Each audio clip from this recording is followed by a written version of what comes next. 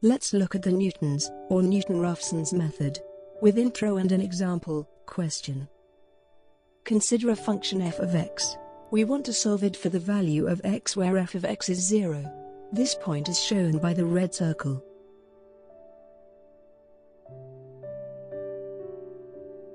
Let's choose a point on the curve, say f of xn, and draw a tangent line at that point. This tangent line crosses x-axis at a certain x value, let's call it xn plus 1. Remember, the slope of the tangent line to the function is equal to its first derivative, at a given point. Focusing on this blue triangle, we can write an equation for the slope of the tangent line. So the derivative of the function at f of xn can be written in this form. Now let's rearrange this equation for the value of xn plus 1. Now we can use this equation to find the value of x, where the tangent line crosses the x-axis. Once we find this value, move the tangent line to the point on the curve corresponding to this new x position.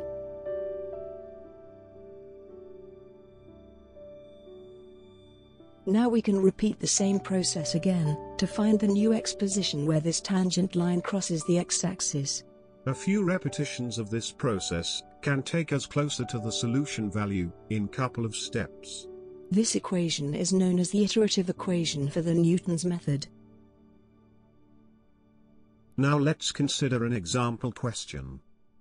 Use Newton-Raphson iterative method to find the square root of 2.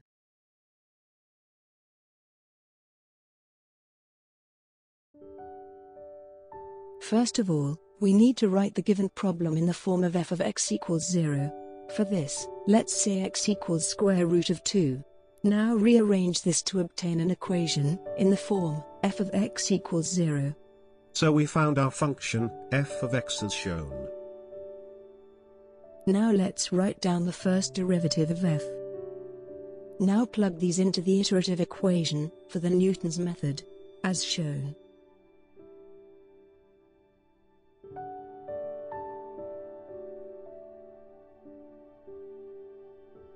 Finally, here is our iterative equation for the given problem, that can be used to find the value of x using the Newton's method.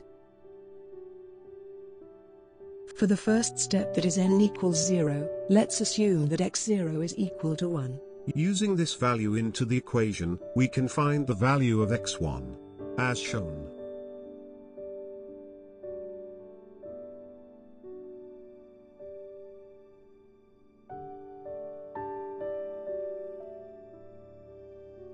Now for n equals 1, a repetition of the same process will give us a value for x2, as shown.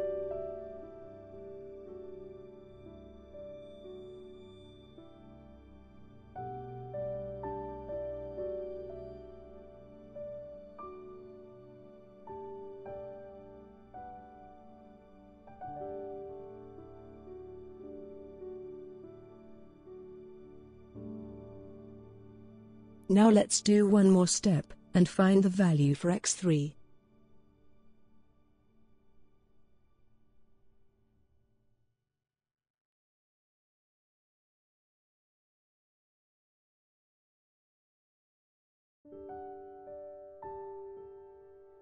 We see that just over 3 steps, our x value is quite closer to the desired answer for the square root of 2. Let's look at these iterations graphically. So we assumed our initial guess for x0, and found the value of x1 where the tangent line crossed x-axis. Then we repeated this process with x1 as a starting point, and found x2. And another repetition gave us x3.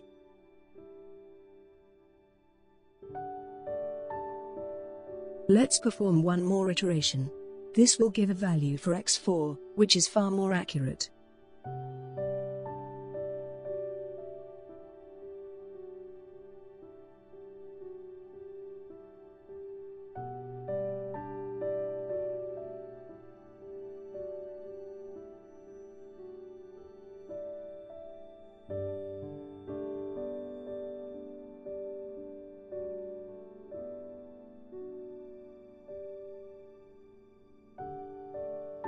Here is a summarized perspective of this iterative process.